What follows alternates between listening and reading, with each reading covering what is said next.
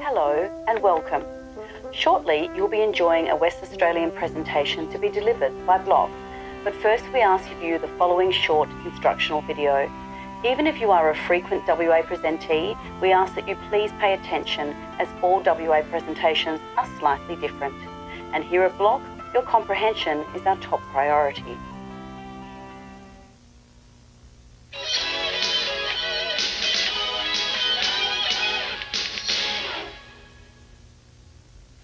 Chapter 1. Geography. Western Australia, or WA, as it is referred to in the local dialect, is one of two countries that occupy the continent of Australia.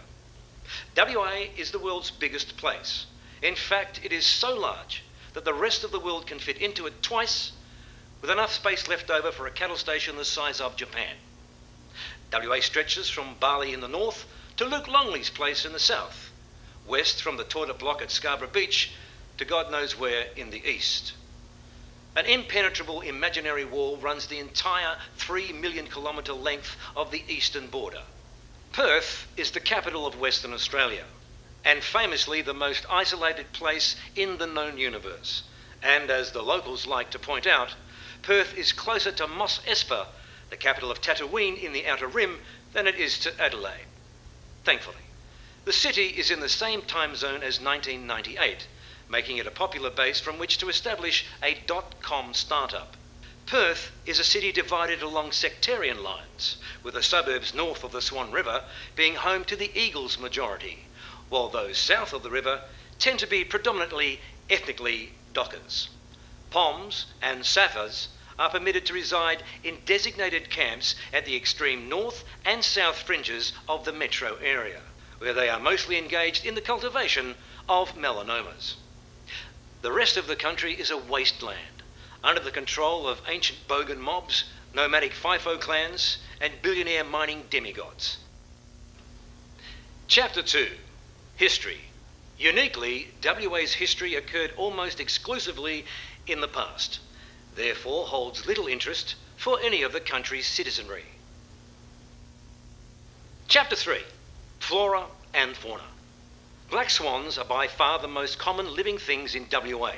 Since they were first introduced by postcard manufacturers in the 1950s, the black swan population has reached plague proportions, infecting everything from our government, our financial system, sporting teams, food chain and transport system. The other animal that resides in WA is the quokka. The quokka is a small, flightless swan native to the rubbish bins of Rottnest Island, Roddo.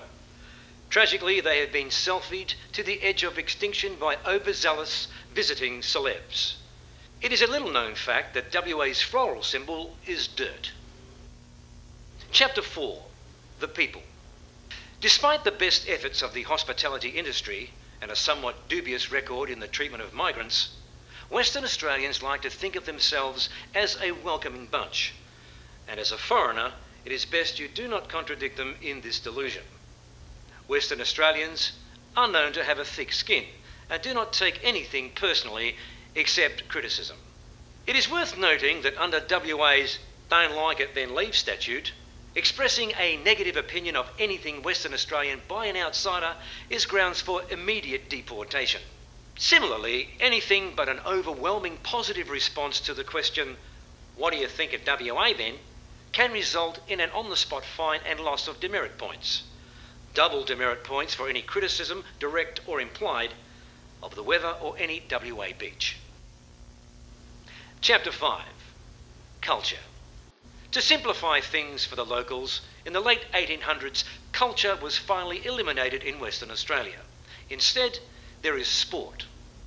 While regional and caste-specific variations exist, fluoro is officially recognised as the national dress. It is considered appropriate attire in any setting, be it professional or personal, casual or formal, sexual or platonic.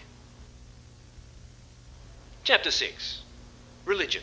While officially WA remains a secular nation, society is underpinned by a traditional polytheistic belief system, with the locals worshipping a plethora of deities such as Lily Marsh, Comedy, Bon Scott, Langer, and most recently, McGowan. The religious festival of Derby Day takes place twice a year in winter. During Derby, an epic battle between good and evil is reenacted by way of a colourful ritualistic dance. The performance takes place in front of tens of thousands of rapturous devotees at Optus Stadium, Perth's holiest site. Chapter 7. Language. Words are the most common form of verbal communication in Western Australia. For words of more than a single syllable, only the first need to be used, and E, O or sound is then added at the end of that syllable, so the listener is aware of when the word has ended. In the spirit of brevity, certain words have been combined. For example, the affirmative and negative responses have been combined into one word, yeah, nah, which can be used to mean both yes and no, and can also indicate a non-committal response. What Victorians refer to as Devon, West Australians call poloning.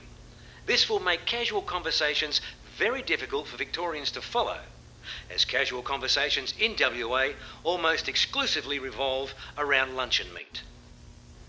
Chapter 8. The economy. WA is the world's biggest exporter of GST.